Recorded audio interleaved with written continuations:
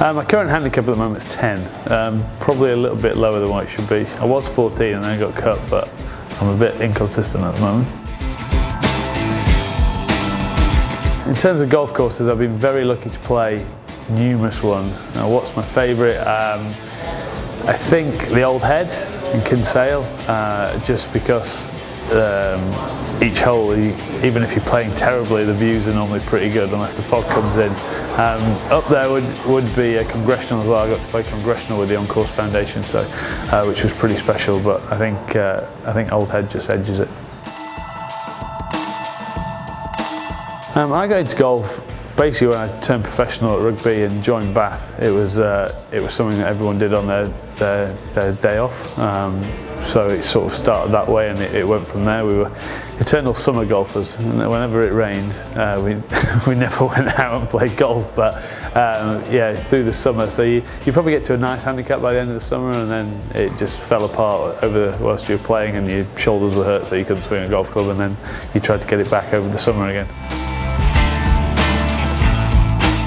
The best golfer when I was playing for England, it'd be quite close. We had quite a good generation who liked to play through most of that England team, but I think probably the best one, it's going to pain me to say it, Nick Beale was the best when he was around in the early days of when I was with England, but then Austin's probably the best now in terms of playing, but he does cheat. His handicap is completely bogus. He plays off 9 when he should be off about 5, but that was, he'd probably have to take the mantle, I think.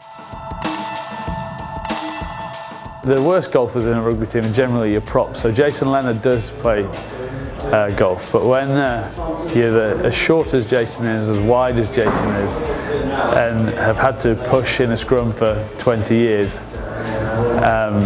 it's pretty hard to swing a golf club. So I think Jason probably would have to go down with the worst in the team.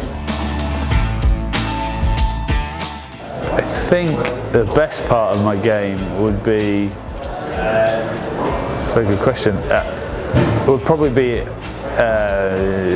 well, it'd be my 4-iron, so around there, so sort of 200 yards into a green I quite like, and I'm okay at chipping. The worst changes, it's either being off the tee or putting. If I can get off the tee, I normally play well, as long as my putting goes well, but those two are the most inconsistent parts of my game. I've been lucky enough to meet a few guys. Freddie Couples is a very nice, an unbelievable guy.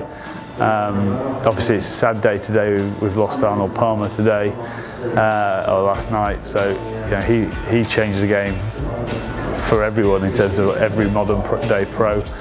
But if I had to pick one, I do like Freddie Couples. I just think he's the coolest man on the planet, and he has said to me that I hit a nice 7-iron, so he goes up in my estimation straight away. Luckily he didn't see me play the rest of that round, but I hit one nice 7-iron.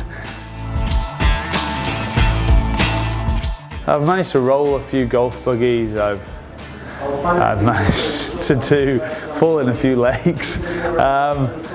So there's quite a few.